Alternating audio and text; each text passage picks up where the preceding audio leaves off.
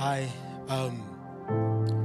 my name is Xavier Kaonga, all the way from Zambia in Africa.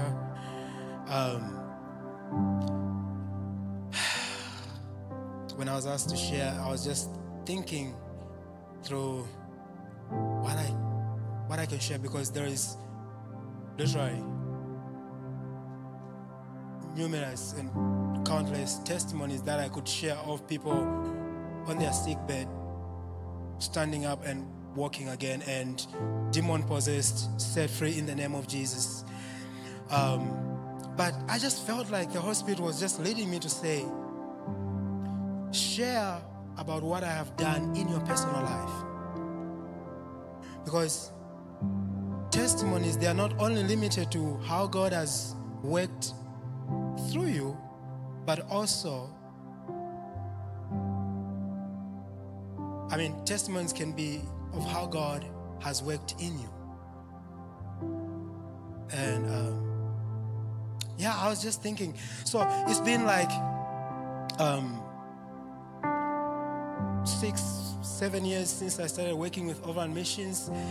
And I remember with the first time when I was introduced to Overland Missions, I was a believer, but a very indisciplined believer who took the grace of God for granted, who was not really walking in the manner worthy of my calling, going to church, doing little good things here and there, but my life didn't really have anything to show until I think it was a year or two while with Overland, and it was during one of the revival weeks.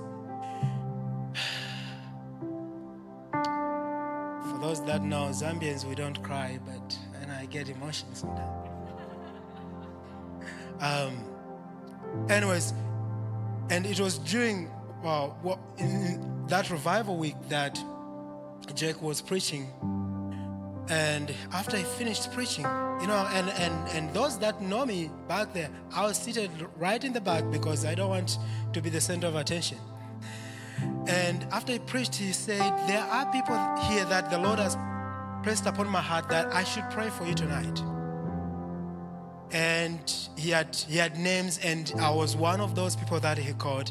And I remember when he reached up where I was to pray for me, he first read the scripture. I think it's Isaiah 63 or Luke 4 verse 18, which talks about the Spirit of God is upon me, for he has anointed me to preach the gospel, to open the eyes of the blind, and to set the captives free. And he spoke that on me. And I was like, Lord, I don't know why, but I believe.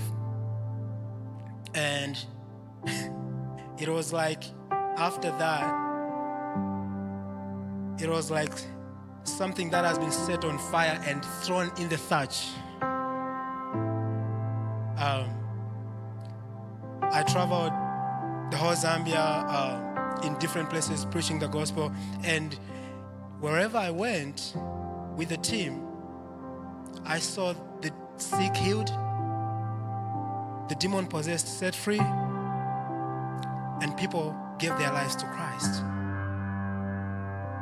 And I was just thinking tonight to say, this is why Paul, from time to time, he emphasized on the point that this gospel is not just empty words,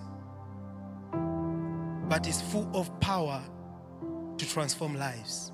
And that's what happened to me. I didn't believe in myself, but it took someone to see potential in me, that you are not just a typical Zambian who should probably just born in the same village, die in the same village, and get forgotten. But someone saw potential in me, of course, through the Spirit of God, and prayed for me and encouraged me, and now I can preach the gospel everywhere in the world. Why? Not only because I've heard about him, but because I've seen him working in my life. Paul said, for the gospel is not just in words of eloquence, but in the demonstration of power. And I want to encourage you tonight to say, in case you are doubting of, should I go? You don't necessarily have to go to Africa or somewhere else. But if you're the one who is still fighting the call of God upon your life, I'm here to encourage you that someone is waiting for you to go and speak these words of life, and their lives will never be the same. The same words were spoken on me. And right now, my wife and I are country directors of the country, Democratic Republic of Congo, and we've been there since 2020, and we love it. We've raised 10 Congolese missionaries that are working full-time with us, doing the work just as much as we are, because we believe there's no junior Holy Spirit and senior Holy Spirit. The same Holy Spirit who is in us can use them, and will use them to do just as much as any one of us here can. Thank you so much.